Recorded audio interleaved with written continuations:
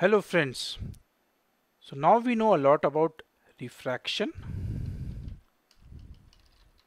Here is a fun activity to measure how much light bends during refraction. How much light bends depends on the refractive index of the second medium. Let's find refractive index of a very common transparent medium, that is glass. We take a glass slab and a board. Then we put the glass slab in the middle and draw its boundaries on the board.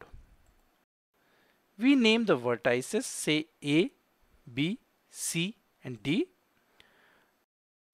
Now we remove the glass slab and draw a perpendicular on AB. We name it OP. Then we draw a line from O that makes 30-degree angle with OP. Means angle POQ is 30 degrees. We put 2 pins on OQ and put back the glass slab on ABCD. Now look through the slab and try to put 2 pins on the other side, that is side CD, such that they appear in the same straight line with OQ. If you join the dots made by these 2 new pins, you will get a straight line. Let's name it ST.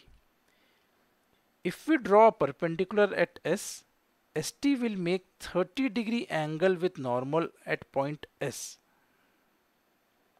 We join O and S.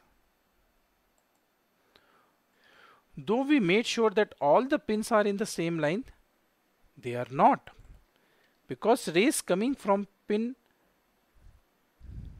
from the other side of the slab gets refracted and bent.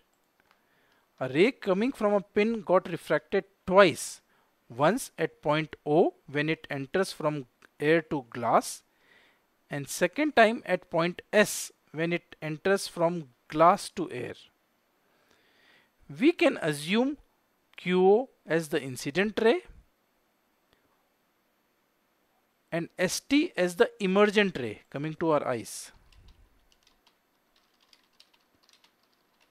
Looking at the diagram, we can say they are parallel, but there is a sideways shift. From this diagram, we can measure angle I and angle R for the refraction. Say we measure angle I and angle R at point O. So sine of I by sine of R is equal to refractive index of the glass with respect to the air. And when we calculate it, this value will come around 1.517. So that's all for now. Bye bye.